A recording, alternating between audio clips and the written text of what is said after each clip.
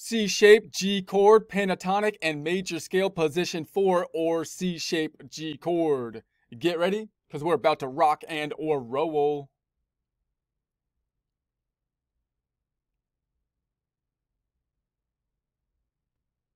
Here we are in our worksheet, remembering that we have the top string on top. That's going to be the low or heavy E, the one closest to the ceiling, the high E on the bottom, the one closest to the floor, the 0 representing the open fret, meaning if indicated, you wouldn't be fingering it, putting your finger on it, but rather ringing them out, leaving them open. The frets 1, 2, 3, 4, 5, and so on being the frets that you would be fingering if indicated in this case by the orange items here. Noting that now we're taking a look at the C position that we're moving up to the G chord. So in prior presentations, we started at the C position and the open position, and that's what you want to keep in your mind. You want to say anytime you're saying this is the C shape, that what you don't say, but what you have in your mind, thoroughly in your mind, is the C shape in the open position, so that we can then move that shape up so it's still the C shape in the open position, but now it would be a D chord, an E chord, an F chord, now moving it up to the G chord, noting that you could go to the C sharp or D flat, the D sharp or E flat, and so on, but we're just going to look at the full notes here. So we're going to go on down again. We're on the G, so here's going to be our G, same kind of thing. It's going to be determined by where your finger is on the A string. In order to voice it in the same way as the open position, you would have to change your fingering to do so, and you can learn that, and it's something worth doing. It's not too tough of a position to do, but it is a lot different. It's a lot more difficult than just the 3 fingers here.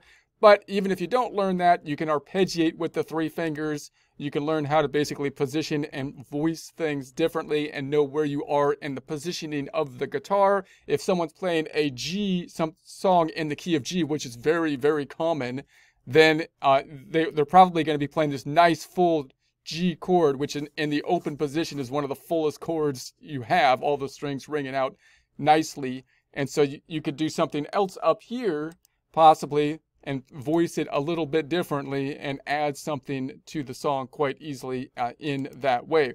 So then if we look at our little theory here, we're going to say if we took all the notes from G to G now, we went all the way through from G to G, we do our whole half thing. We would go from G to A would be a whole step, A to B would be a whole step, B to C would be a half step, so whole half, and then whole to D, and then whole to E, and then whole to F, and that's basically it. But then you're going to do that last half step to resolve back to the G.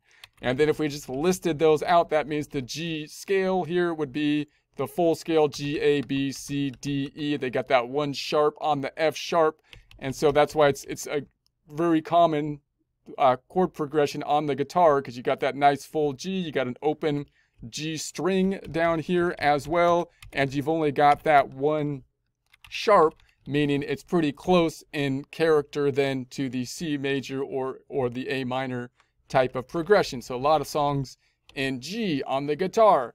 So then if we were to say, we're going to say that we're going to map this out, we're going to take the first one, G, B, and D, to build the chord. So we're just going to skip every other note, G, B, D, G, B, D. And we're going to see that now our fingers are on G, B, and D, G, B. So obviously we only need 3 of those notes in order to voice the major chord of a G. So you could do so by fingering it different ways. You can even have it in a different order, such as this item down here with the G not the lowest string, but that's fine. It's still going to be a G chord, and so that is good, and it might again be a different voicing that could be a useful thing to have. You could also ring this out just in terms of your normal C by muting this string and muting this string, so you can ring these 3 notes out oftentimes as well. Which of course there you got the two G's, you're kind of missing the D there, but it still sounds nice. You could have the two note kind of chord, so it's still good. And so anything within, you can arpeggiate anything in here if the song is in the key of G, and work it out through there. If we were then to analyze this a little bit further, then we could say, okay, if I numbered these notes in the G scale, be 1, 2, 3, 4, 5, 6, 7, and then if we wanted to play a song in the key of G, very common, you would apply the major minor kind of thing. You can say, well, the G would be the major. You could play it a minor A and then a minor B, a C major, a D major, an E minor, and then you typically drop the diminished at the end. And then if you wanted to play the 1, 4, 5, those are the majors, the G, C, D, many songs in that area, G, C, D, 1, 4, 5 in the key of G. So now let's unhide some cells up top, putting my cursor on this column and dragging over to this column. I'm just going to right click and unhide. And so now if I moved that and I added the pentatonic, this is still position 4, but now we're in the G area. So position 4, like in the G area here, which you might then name it. You might start to call this is the C-shaped position or C-shaped pentatonic scale, which again, that could confuse people because they're going to say, well, you know, a C chord only has 3 notes and pentatonic has 5 notes. Like, what do you mean?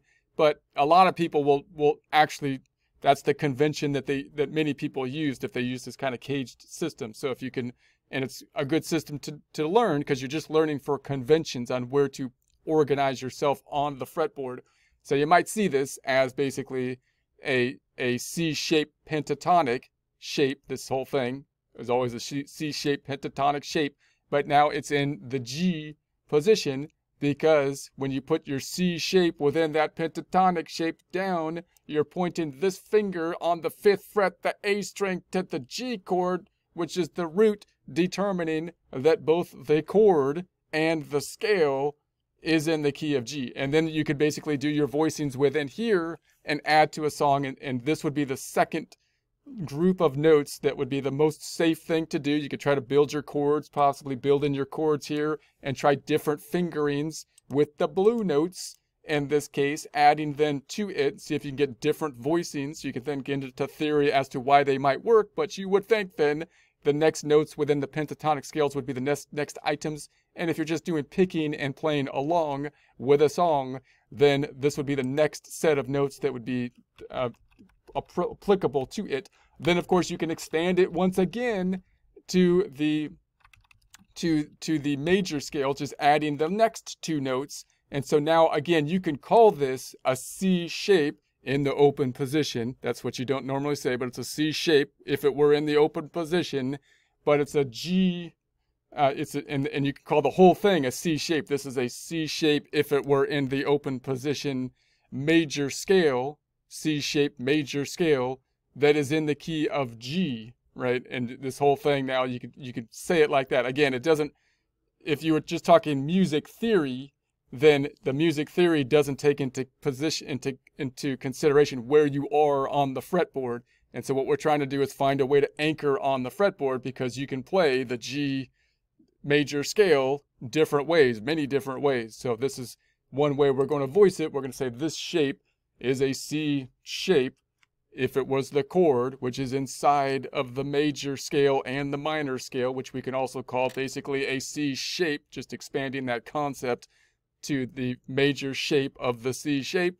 And it happens to be in the key of G, because when I put down my fingers in a C position, C chord position, the orange notes, the root note is here under the A string, which is a G. So then I can feel pretty confident playing all of the notes in basically that major scale. So what you would like to do if you're playing along with a song is practice arpeggiating the note and then expanding to being able to play the notes in the pentatonic scale. If you're doing a song in the key of G, then you're going to be always kind of trying to go back to the home base of the G here, because that's going to give it that sound of a G as opposed to some other, like a minor scale or some other, variant of the G scale. And then you can expand, of course, out to the blue notes and add those in to your progression so that you get in your mind, this is a C shape position that has the notes of the major chord, expanding to the pentatonic, expanding to the major components of it. And of course, then if you look at the theory here, you got the G, B, D, and then you can add the 2 notes to get it up to a pentatonic, and then all the notes would be included, the 7 notes for the major scale.